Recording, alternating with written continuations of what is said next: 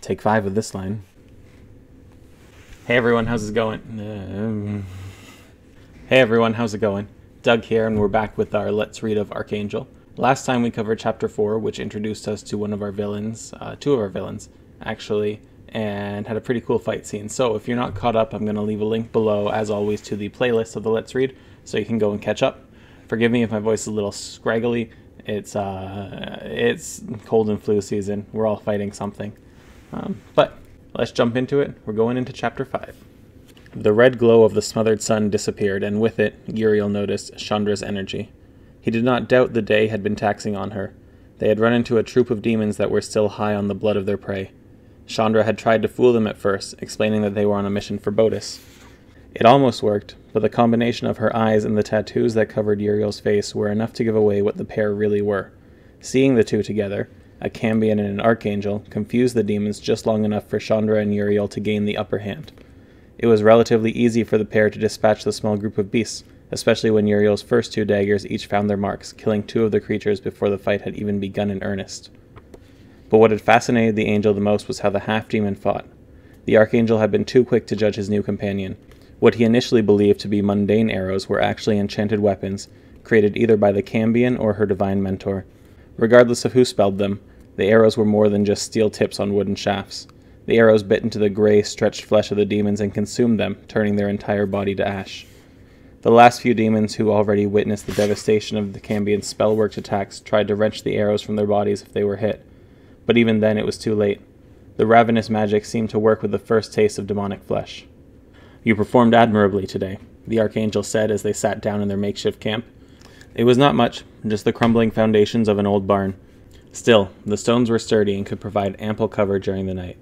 During the day, a harsh wind had shrieked across the barren land, and though it had subsided somewhat, the ruins offered a much-needed reprieve. "Those arrows you have are extremely potent. I assume it is some kind of spell work?" "Cool, aren't they?" The Cambion turned to grin at him. She pulled a thin blanket out of her bag and set it on the ground. "They were a gift from Hadriel. I have memories of my mother getting gifts of clothes and books, but I got a handful of fancy arrows. I've tried copying the runes on them, but it doesn't have the same effect. So I have to be careful with them, you know?" Uriel nodded, but their conversation was interrupted by what sounded like a scream.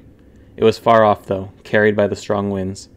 The angel could not decide whether it was the sound of some beast catching its prey, or a cry of terror from the prey itself. Chandra barely seemed to notice the noise, as if it were as common as the demons they had come across. "They only work on demons, though," Chandra continued, sitting on her blanket and rummaging through the small bag in her lap. "It's like they can sense them. They are hungry for the damned things. I can't be sure, but I feel like if I stuck myself with one, it would kill me too." The half-demon looked up from her searching and eyed the quiver of arrows uneasily. Though Uriel was looking at them as well, he did not miss the small movement as the Cambion shifted away from the weapons. There was a long break of silence after that. Chandra finally pulled some questionable-looking bread and salted meat out of her bag and gestured them towards Uriel in an offer to join her. The Archangel smiled and shook his head. He would need to eat eventually, but his physical body could withstand a lot more stress than Chandra's. He would wait until they got to Zezurat, where he hoped supplies would be more plentiful, even for an Archangel and a half-demon. "Can I ask you something?" The Cambion's quiet voice suddenly broke their silence. Even with the wind rushing outside their small refuge, it was easy to hear the Cambion, but this tone was different. It was not the same sarcastic demeanor that he had come to expect from the half-demon. "If I have the answer, then you shall too." The kindness in his own voice surprised him. Looking into her crimson eyes, the Archangel had forgotten for a moment what she was. In his mind, however, there were few better proving grounds than the heat of battle, and Chandra had stood next to him through that already. Perhaps he was willing to give her a chance. Chandra took another bite of bread and swallowed loudly before continuing. Her red eyes no longer met his. "All of the memories I received from my mother, everything that the demon in me learned from her, she loved God." The sadness in her voice could not be hidden. He knew why she no longer looked at him. She would literally drop to her knees and worship him. She read all the stories, knew them by heart, the Creator, the Father, the All-Powerful. But how can something be so incredible and let all of this happen? She gestured all around her, as if the crumbling stones around them were her entire world. How could he let everyone, angels and humans, be slaughtered? Uriel sat up straight and gazed at her. There was no fire to speak of, lest they attract any unwanted guests, but he could see her clearly enough. Her body was tense, anticipating an answer that she knew she would not like, no matter what it was. "You are mistaken. Uriel said with all the gentleness he could. It was a difficult subject for them both, not just for the Cambion. He did not let this happen. It was written, long before you were born, that there would be a great battle between heaven and hell. This prophecy, which we all believed was the word of God himself, claimed that we would be victorious. The world and all of humanity would enter a state of paradise. But we had sinned. Heaven and its angels had become arrogant. We thought that we would simply brush aside Lucifer and his forces. We were so very wrong. My fallen brother and his army climbed out of the depths of hell and decimated our ranks in the initial battles. For every angel there were 10,000 demons, and half that in other terrible creatures, and their bloodlust was second only to the power they had accumulated. You see, angels draw our power from heaven, but heaven's might is only a reflection of the goodness in each soul that our Father has made. Lucifer's forces, on the other hand, are empowered by the opposite. Every sin, every act of senseless horror fuels his legions. The more victories he claimed, the more powerful he became. It was not just the devil who defeated us, but the sins of angel and man. We were no match. Uriel's eyes turned to the sky, as if he expected to see a blanket of stars above them, but he saw nothing, just a darkness as deep and empty as the void of space. No distant stars twinkled before him, no pinpricks of light dazzled him. He had been on both sides of that pitch curtain, but he had not truly known how bleak this planet was until now. "Why are you here?" Chandra's voice was a welcome reprieve from his thoughts. "I am here to push back the darkness. I am here to set things right." "No." Her tone took an agitated edge. "I mean, why are you here now? Where were you when the war was going on? Why were you safe and sound up in your palace in the sky while those things were butchering us?" Uriel knew that the half-demon had countless questions for him, but he could not answer them. Some of those questions he had himself. "I do not know," he replied, unable to take his eyes from the starless sky. "I pleaded to be among the first to descend to Earth. I wanted, no, needed, to fight alongside my brothers and sisters. The battlefield is as much a home to me as heaven itself, yet I was stuck in the latter.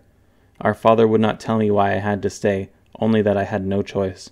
For years I stood sentinel, managing the affairs of heaven and relaying what tactics I could as I watched angels and humans die in immeasurable numbers. That is, until these clouds blinded us. Then yesterday I was told that it was my time to descend to Earth, a decade after this war had begun. My Father told me to have faith, that I would return light to the world." Uriel finally tore his eyes from the unending darkness and looked at his companion. Shandra was not returning his gaze, though. She was stroking a strand of her hair and staring at the ground, as if the barren dirt would give her some answers. It was as helpful as the sky had been to the Archangel. Then her eyes snapped up to his, a semblance of a smile on her face. "Well, don't you worry, choir boy. You have me now." The half-demon yawned and laid down, using her half-empty bag as a makeshift pillow. "And Uriel?" "Yes," he said as the wind around them died down for a moment. Her back was to him. "Thank you for what you did to my sister this morning. She's been alone before, but this time feels different. Let's kill that son of a bitch Botis and get back to her quickly, okay?" Uriel could not find an answer for the Cambion. Somehow she managed to be crude and warming all at once.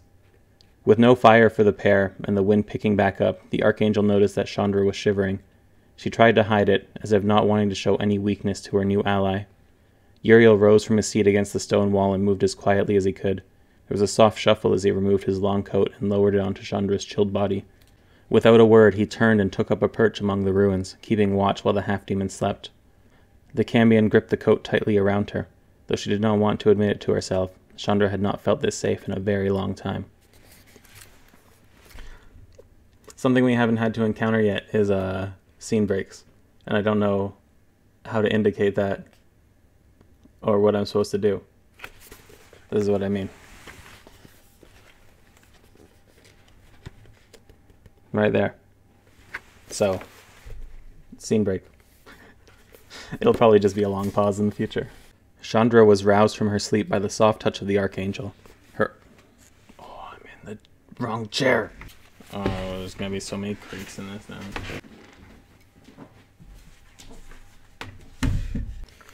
Chandra was roused from her sleep by the soft touch of the Archangel, her eyes still clouded with the fog of her dreams. Normally she would have woken up at the first glow of the morning, but the mental and physical tolls from the previous day had been taxing on her. She shook off her exhaustion quickly, though, and looked up at Uriel. "It is time for us to move," he said in a voice that was a stark contrast to his usual warrior nature. "Sorry," the Cambion muttered. The sky was mostly black, though not the darkness that accompanied the night. A red glow was just beginning to form. "I don't usually oversleep." She glanced around and noticed two figures next to one of the ruined foundations. In a flash she was up and brandishing the dagger the Archangel had given her, all remnants of sleep gone in a blink. Uriel laughed. "Do not worry," the angel said, gesturing for the half-demon to calm down. "They wandered too close for my liking. I needed to deal with them." It was only then that Shandra noticed that the two figures were corpses of demons, slumped against the weathered stones to hide them from view. One of them had its throat slit, the blood covering its grey, lifeless chest still wet. The other's head hung at an unnatural angle, its neck clearly broken. "Scared the shit out of me." Shandra rubbed her eyes with her free hand while she chuckled. Already standing, she turned and rolled up her blanket, stuffed it in her pack, and handed the jacket back to Uriel.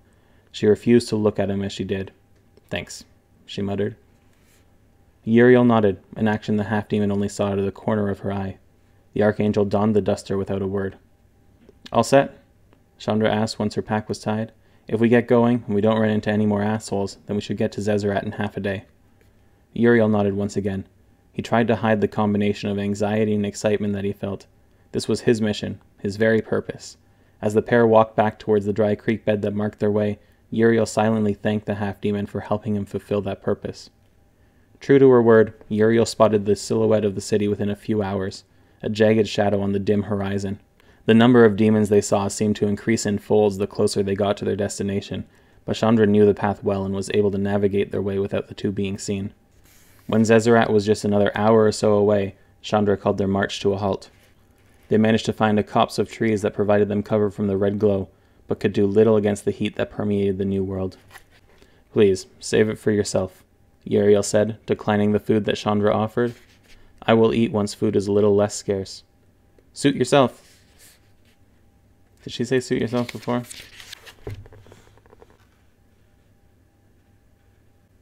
No, she didn't. She didn't say anything. Just smiled. "Suit yourself." The half-demon shrugged and popped the last bit of dried meat in her mouth. Uriel took the brief rest they had to remove his jacket. The wind from the previous day was gone, which Uriel was somewhat thankful for. It made the air almost unbearably stale and warm. He could feel his brow beaded with sweat after the morning's travels, but no wind meant that his scent would not travel or give them away. The scent of an angel was euphoric to some creatures, like the hellhounds he had encountered before.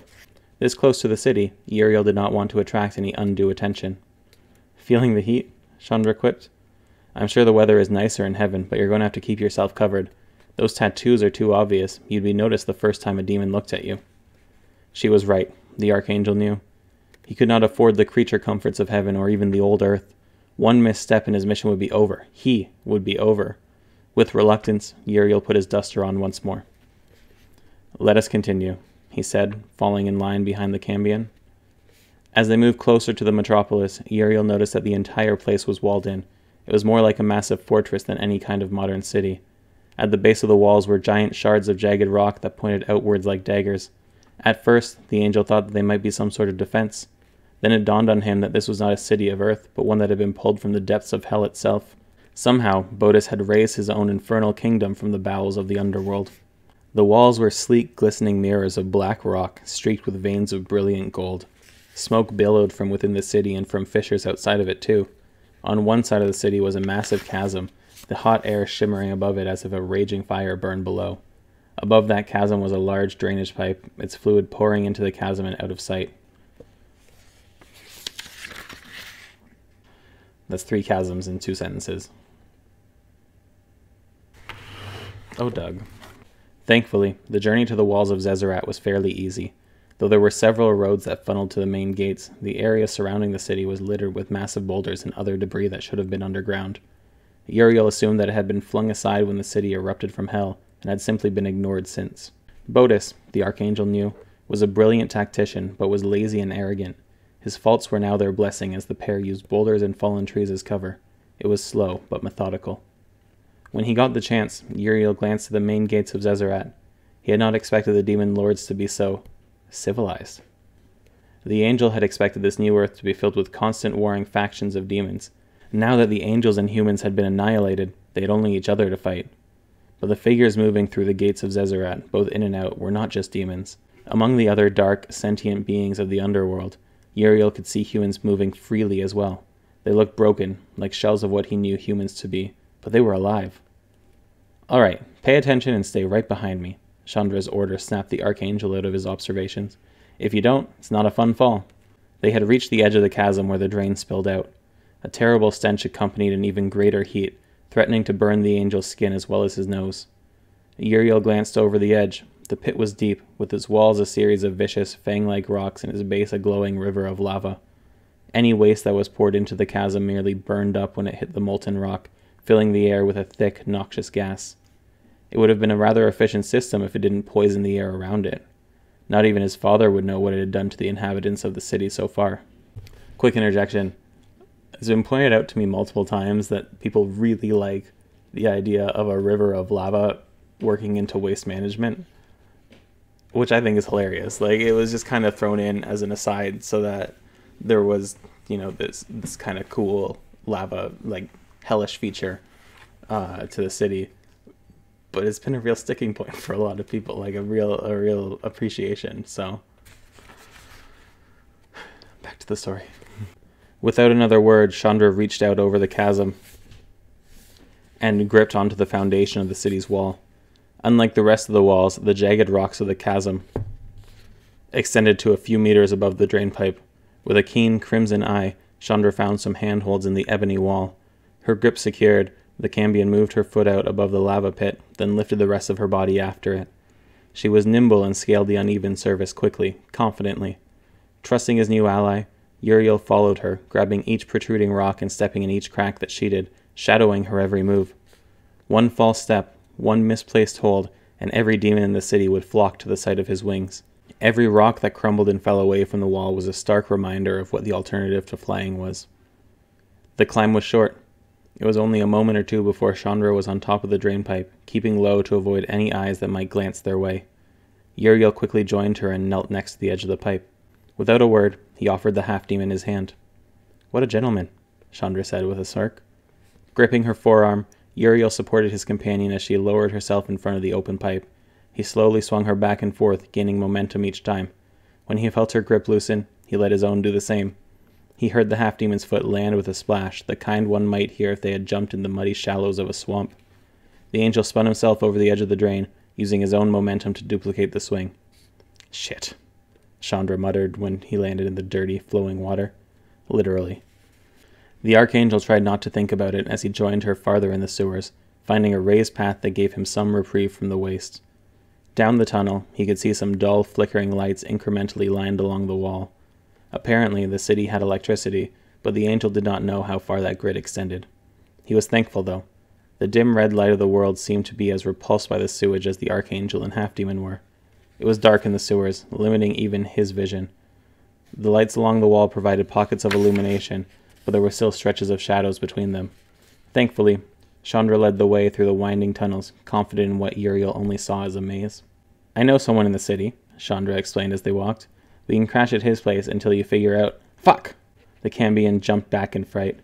Uriel quickly shoved past her with a dagger in hand, ready to take on whatever threat might be down here. He saw what had startled Chandra, but it was no threat. There, slumped against the wall, was a man in tattered clothing. Uriel did not know whether the man was alive or dead, but he had not reacted to the half-demon's cry or the sight of a blade. Crouching down to examine the body, Uriel could see his face was yellowed and rotting. To the angel's horror, a hole was in his cheek. Uriel was certain that, had the lighting been better, he could have seen right into the man's mouth through that hole. His arms were limp, his skin loose and barely clinging to gaunt limbs. "What is this?" Uriel could barely force the words out of his mouth. "Plague," Chandra said. She coughed at the stench of the rotting body, an odor somehow more powerful than the streams of waste running all around them. Some strain of it, at least. In the city, it's pretty common, and a lot of time people will come down here to die. It seems to affect only humans, though. Demons never get it, and I've never contracted anything. I figure angels should be pretty safe, too. The body suddenly shifted, and a noise, unintelligible, came from its mouth. "Shit, is it still alive?"